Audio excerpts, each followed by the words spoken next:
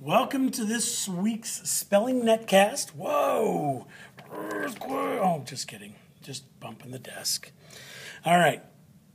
So, make sure you are ready because this is going to help you be a better reader and a better writer and better to help you communicate. The important thing that we want you to understand is spelling helps you communicate better. Maybe not in speech, but if you know what a word means and you can recognize it, it will help you as you become a better reader and a better writer. And we do like to read, and we read all the time, so we got to know what these words mean. It's also good with jokes, because if you use a word in a different way in a sentence, sometimes that kind of means something different than what you're trying to say, and it kind of becomes funny. So that's something you can do a little bit later. All right, but make sure you got your pencil. Make sure you got your glue, your scissors with the round tip. Make sure that you have a zip-top bag ready to go to keep your words in, your spelling book, and of course, your spelling words. And once you get these, you'll notice there's going to be a couple down here on the bottom. I do want you to keep those because I'm going to do something a little different today. I'm going to write something on these. All right? So let's go ahead and cut this out, and we'll get started on this. Now, this one is called Multiple Alterations. And what is an alteration? An alteration is changing something, making something a little bit different. It's altering it.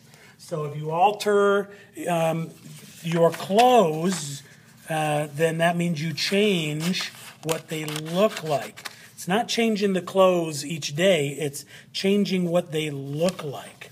And so if I have my pants altered at the bottom, that means they're going to either let them out or they're going to sew them so that they're a little higher. That's an alteration. And so when we do this, I'm actually going to cut this out like this at the bottom so that we can write our extra words on here. And that's what we're going to start with today.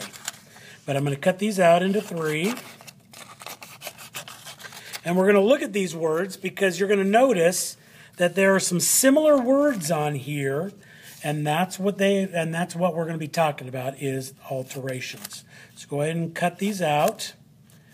And once we get these cut, I want you to go ahead and lay them and say them outside of your book.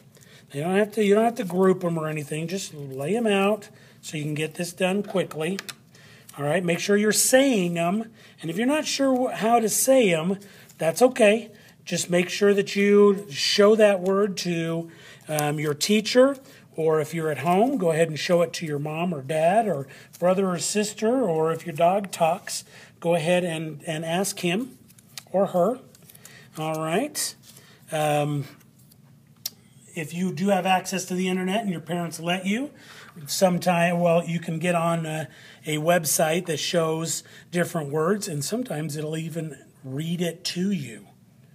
And if you do have a phone, you could probably ask your phone to say the word for you.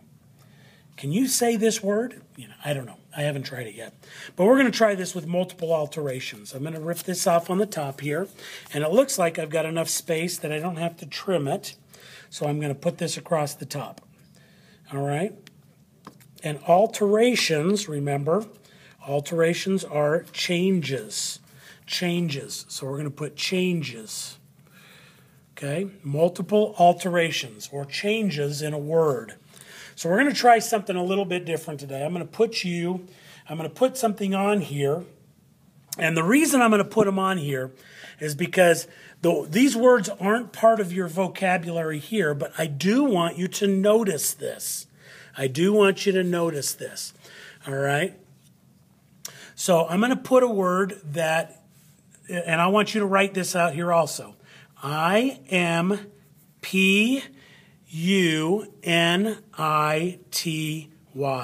Impunity.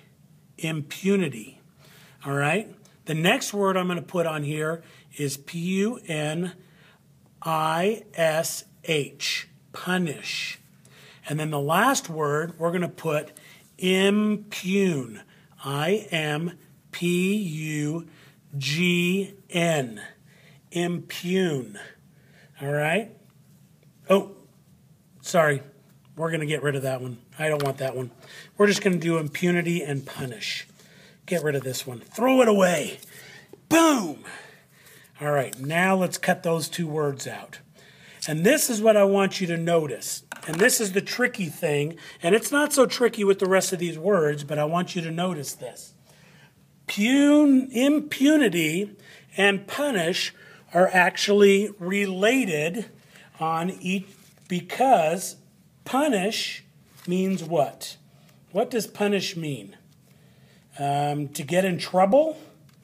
If we look this up into the dictionary, P-U-N-I,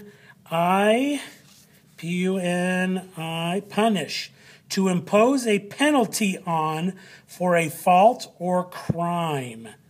Okay? And that is what punish means. Now, if I go back into my dictionary and I looked up impunity, I-M-P-U-N-L-M-N,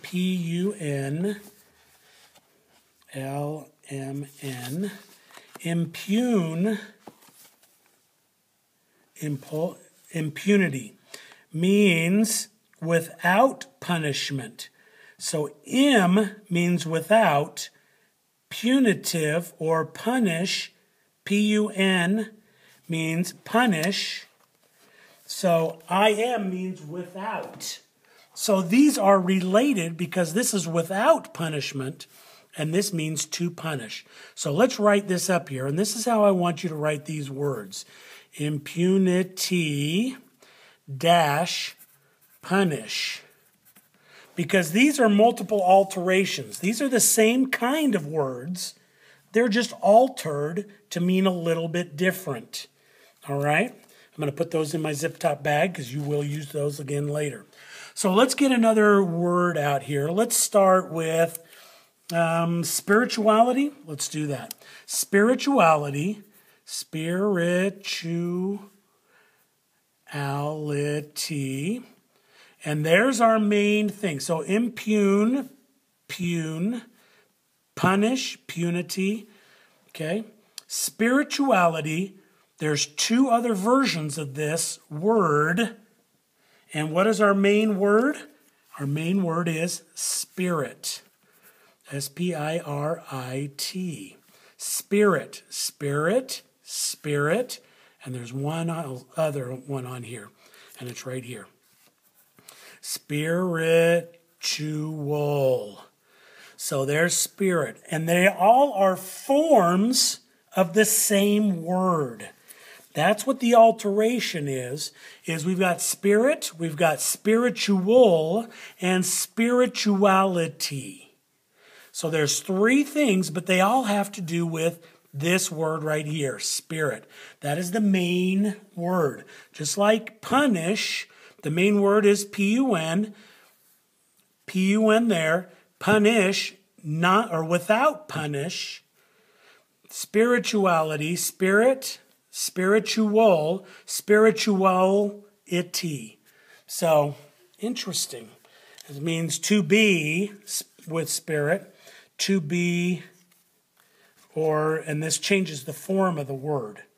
So what I want you to do is I want you to look at these, and I want you to write them in their different groups across. So find each one of them. Some of them will only have 2. Some of them will have 3. You need to find out what they are. And then look at the changes that are in them. So from spirit to spiritual to spirituality. And I want you to kind of find out, what do those things mean? So that means a little vocabulary also. You don't have to write them down, but I want you to know and I want you to see. I want you to understand that some of these words that we have in the English language are so amazing because we can change, just by changing some letters, we change the whole meaning of a word. Words are so sweet and so cool. I want you to understand that. So what I want you to do is I want you to finish this, write them out on the lines, find out what they are. So your sort this week is to bring them together and know kind of what the changes are in them. All right? And that the meaning changes also. All right, so do your best, have fun, and we'll talk to you later. Well, maybe. Maybe you will, maybe you won't. I don't know. If you're in my class, then I'll talk to you later. If you're not in my class, you'll have to watch a video so I can talk to you later, but you won't be able to talk to me. Whatever. Okay, have a good day, though. No matter who you are, have a good day.